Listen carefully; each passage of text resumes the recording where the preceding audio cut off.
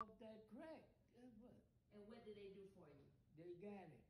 They got it. How long was you in the program, John? How long was you in it? About a year or so. About a year. What did they do? What process did they do? What did they do for you during that year? You get your rest. You to make sure you keep yourself clean. Okay. And then they give you that pill. Okay. And what does the pill does for you? What does it do for you? Keep you.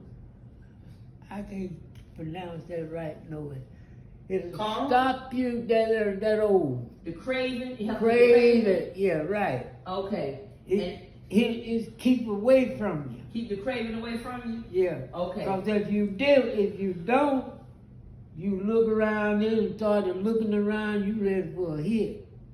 Okay, and that kept the craving. That craving got back in the veins, see what I'm saying?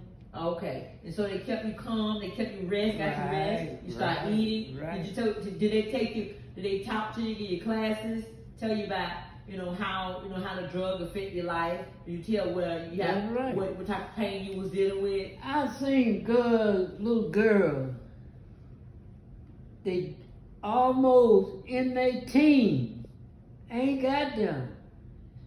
They gone. They came for help too? Yeah. They sent them up for. That's how I got in there. Did you have to pay for the program? Or was it free? No, you ain't got to pay. It was free program?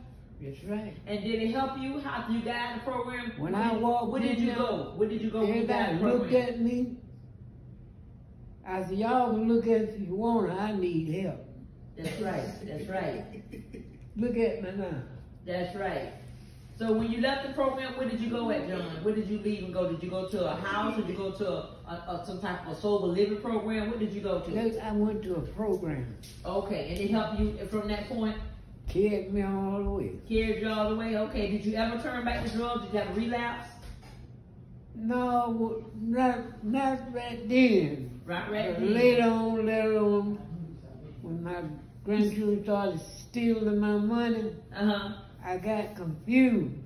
And what happened then? I went and got me a bigger one. Huh? Went and got me a bigger one. When your grandkids start stealing your money, then that's what made you go I back thought to that was drugs? going to cool me down. Yeah. Gone again. What? Gone again. That's what he says. He said when his grandkids start stealing, that's what I made him turn back to stayed, drugs. stayed in the crack Go house. turn good again and then. But to get cured 2 years. I didn't leave out of there. Now here I am again.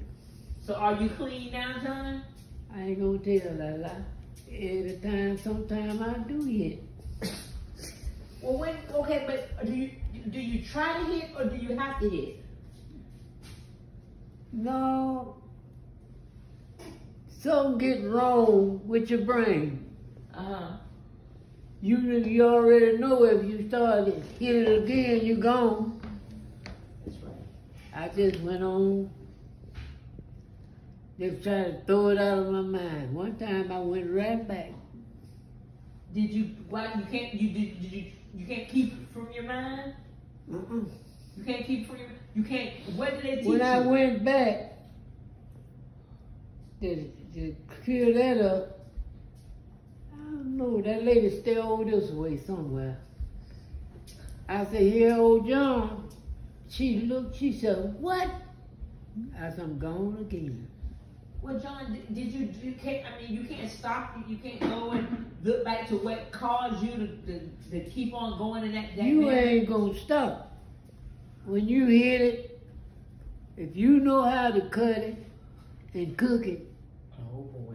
and you get pure cocaine, when you hit it, just like jumping out with a But you know, if you hit that one time, it's gonna cause you. It's gonna put you back where you just left, right? That's Why right. you keep starting back over again? You don't want to keep starting back over.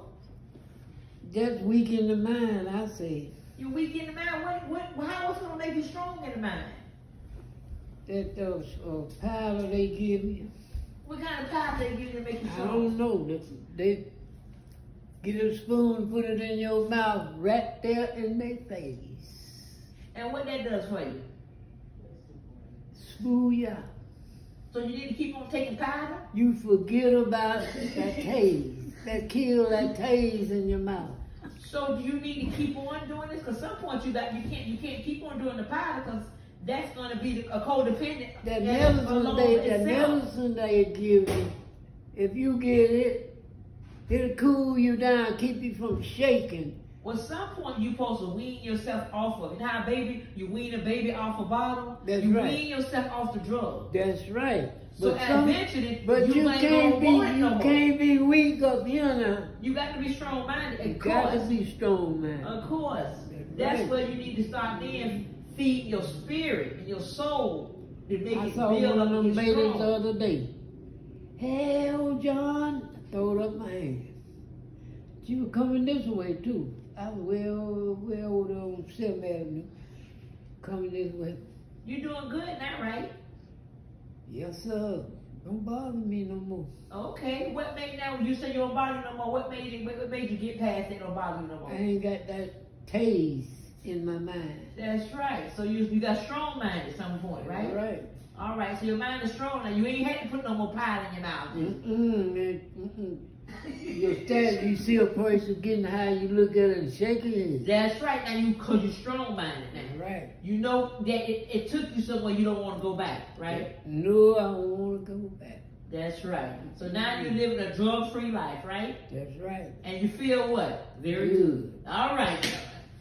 That's John Gordon coming to you from DeLand, Florida.